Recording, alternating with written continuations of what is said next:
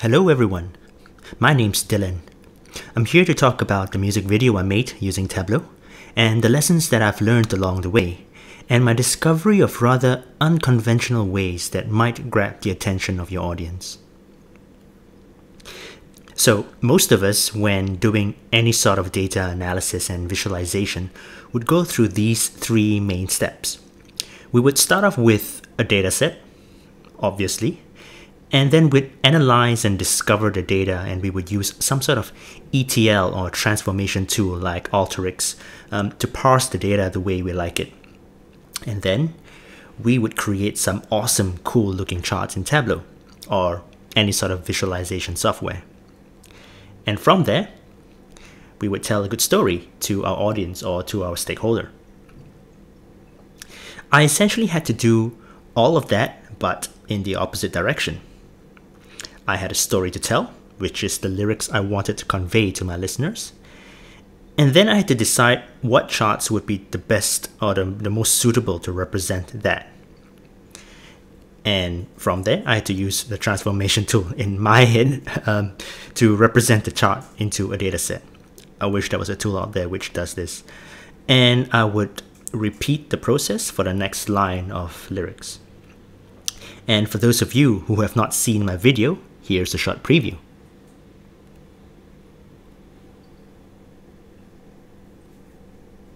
Buzz of the clock, you're up, it's 5:05. The plan of the day is your own plan of life, and you grind like machinery in an old factory.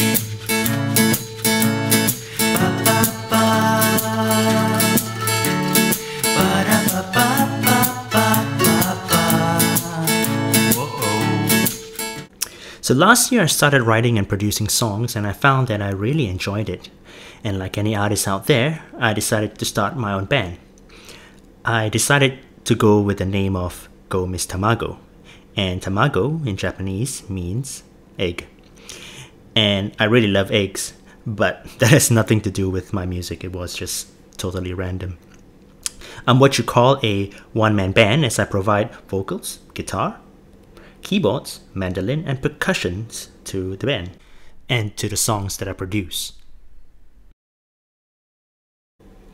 Like a business, I decided I needed to have achievable goals. My goal was to be noticed and to make a reasonable sum of profit. And also like a business, I decided to make my own targets and KPIs. There's a saying that goes that if you set your targets low enough, you can't be disappointed because you'll most certainly achieve them. And there are studies out there that say that your goals don't have to be high, they just have to be achievable. My targets were $8 in music streaming and to have 300 views on YouTube. Easy, right? The results were far from ideal. In fact, it was pretty bad. I made a total of 53 cents in the first month. I wasn't expecting much to begin with, but I was still disappointed.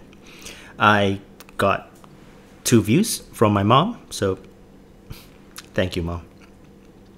And then I thought, in order to make more profit, I would just have to make more songs, right? Because more songs means faster growth. Boy, was I wrong. In the next 5 months, my cumulative profit was $1.60, which is equivalent to about 2/3 of a cup of coffee in Auckland. And I thought, come on, I can do better than that. Then I started brainstorming. I needed a way to make my music noticeable. I needed a way to stand out. In the sea of singers and bands and singer-songwriters, how do I differentiate myself from the rest? And if you design dashboards or reports, or even if you're a movie maker, how do you make your work stand out? How do you get noticed? How do you grab the attention of people when there are so many of others doing the exact same thing as you? A research done in Canada in 2000 showed that the average human attention span was 12 seconds. And in 2013, they repeated the exercise and found that it had dropped by 33%, down to 8 seconds. I had roughly 8 seconds to grab the attention of anyone who listened to my music. I needed something unique, something different, and something never done by anyone before. And then it hit me. And Frederick, in the presentation before, mentioned that this light bulb moment I just had. I could combine the two things that I love the most, music and visualization. I love music, and I really love my charts as well. And I've been using Tableau for a couple of years now, so it was a no-brainer. Then I got to work, and it initially took me quite some time to get going. But I did it, and I executed my first idea. Now, before I go on, I just want to share a quote to sort of prep you for the video you're gonna see. It says that sucking at something is the first step towards being sort of good at something, and I hold dearly to that quote. So the first song I did was called Twinkle My Star, and it was what you call a karaoke, something you can sing along to. It was meant for kids, or some adults if you like to twinkle stars, and this is how it goes.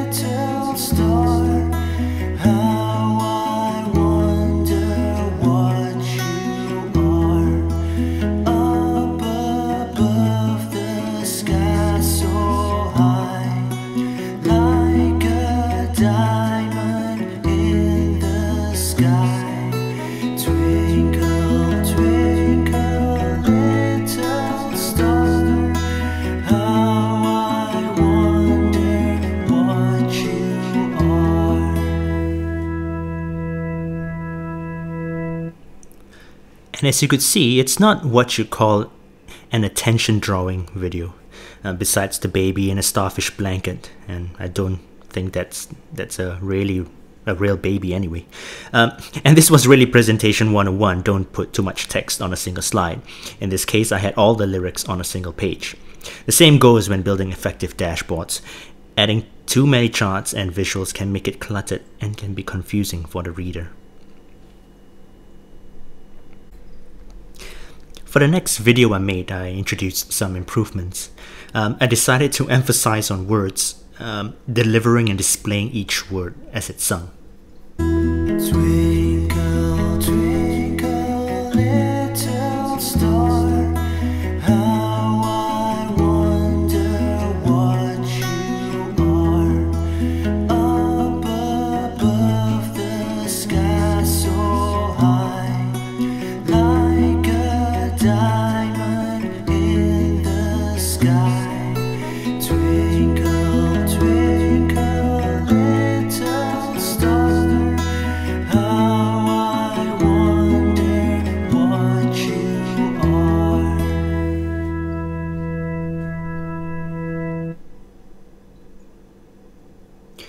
Well, I think that was slightly more entertaining, and you could see each word had an extra punch to it with a symbol and a shape that came along with it.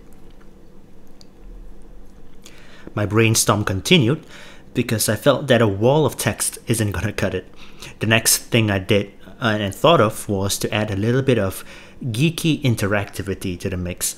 I thought that a fun way to spice it up was to use Tableau's tooltip and actions as a way to deliver and convey the lyrics.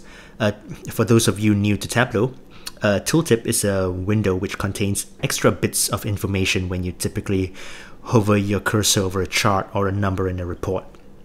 And an action is a way of sending information between worksheets and dashboards.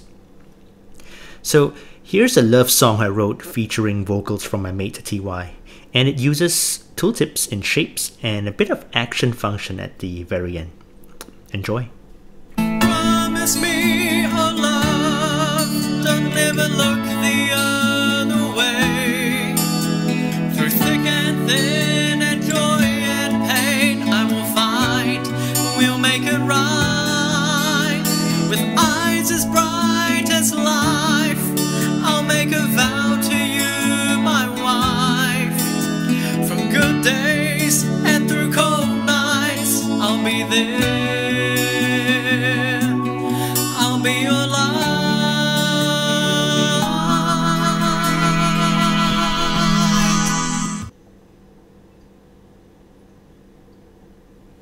Then I thought, there needs to be a better way to couple my music and Tableau more tightly.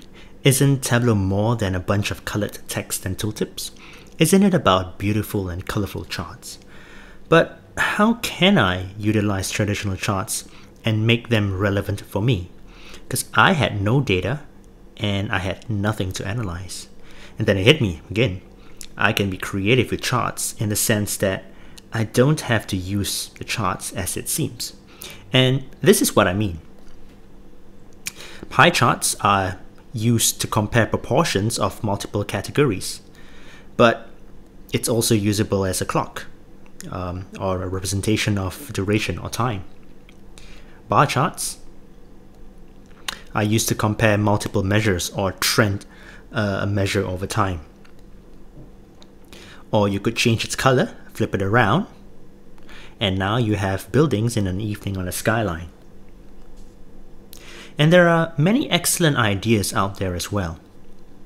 Simon Scar's South China Morning Post on Iraq's bloody toll combines the visual effect of dripping blood and the actual trend of deaths in Iraq using bar charts, and this further emphasizes on the gravity of the situation.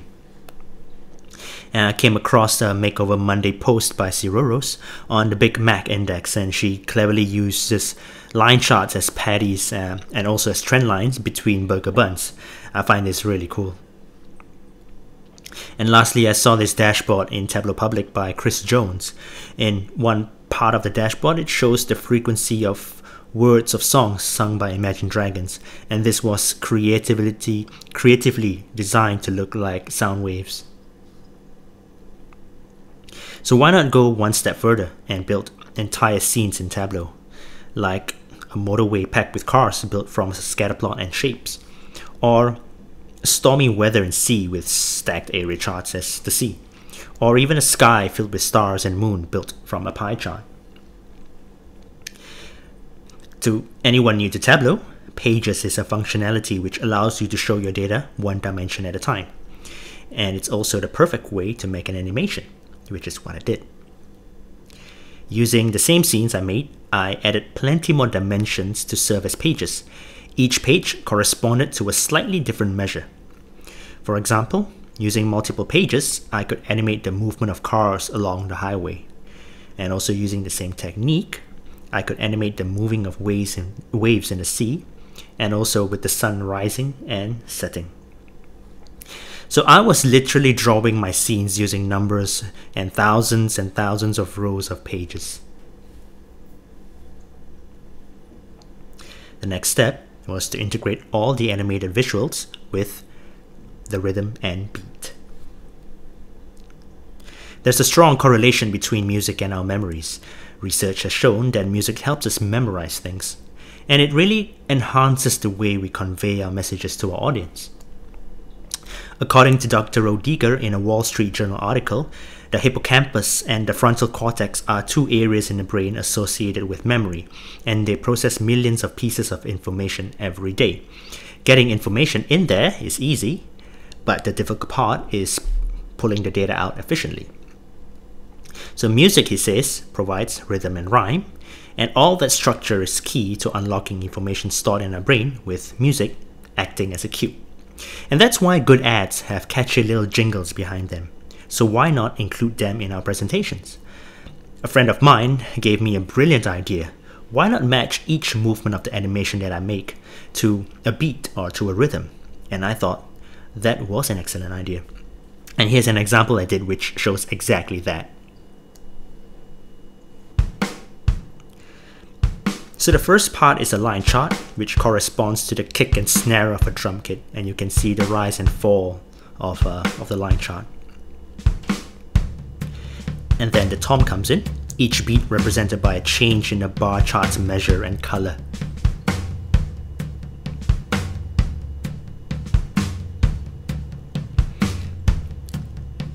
And finally, the hi-hat kicks in, represented by two alternating shapes and colors.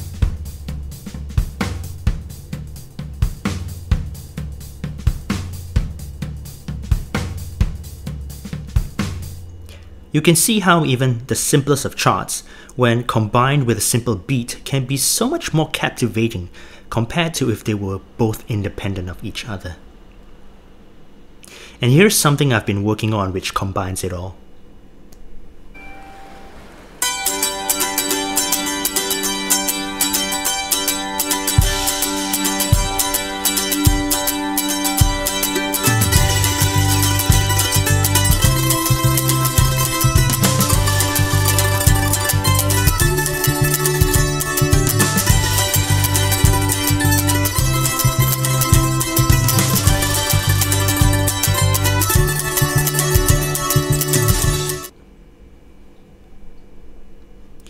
Having all those in mind, I had to put everything together in my music video.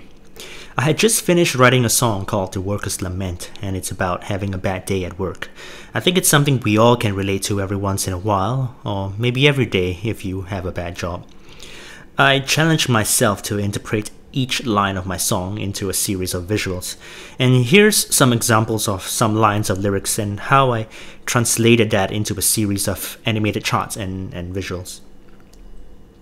For the line, "The colors disappear and you are sinking beneath," I used an area chart to represent a sinking feeling. The blue area chart can look like water, with the fading color to match the lyrics. Each decline in the area corresponds to the beat of the rhythm, and the lyrics itself is placed on the horizontal and the vertical reference line. And how about the line, "You want to leave and just go home"? A waffle chart of many people surrounding you, and you, colored in red, moving towards the direction of a home on the right hand side. Of course, each movement follows the beat of the music. And for the line, "Who cares, who really needs to get paid?" an animated line chart trending downwards to represent your declining salary. And for the chorus line, "Just go home," I decided to go for just the 3 words appearing as it's sung, giving that in-your-face moment kinda as a reminder for what the chorus and the title of the song is. And I was totally random with Parapapa, chucking it into various charts like word clouds, bubble chart, and bar charts. Lessons learned. My knowledge of Tableau went up exponentially. I can now do formatting in Tableau with my eyes closed, and formatting lines and colors, modifying axis lines became second nature to me, further helping me in building my dashboards faster in my job. I've learned to build new charts I would not build in my working life, such as the Sankey chart or even the bubble chart. My experience in music production and video editing, particularly in GarageBand to record and arrange music, and iMovie to edit and produce all of my videos, went up drastically. And I've learned that doing the unexpected and being different does gain attention. I don't really know where this will take me, but I do have Alex to thank for discovering and sharing my music video. And maybe one day, just one day, I'll be a Grammy winner. Just as Tableau tweeted. And by the way, my gross profit went up drastically after I released my music video. I'm now at $5, and at this rate, I'll hit my target within the next few months, and I'm totally stoked about that. I can now buy a full-sized cup of coffee. In fact, I can buy a medium-sized cup of coffee. But if you would like to help me achieve my dreams even quicker, please follow me or listen to me on Spotify and on YouTube. I'm also on Apple Music and Amazon Music. Thank you all for watching and listening. Don't go home just yet, there's more after this. See ya!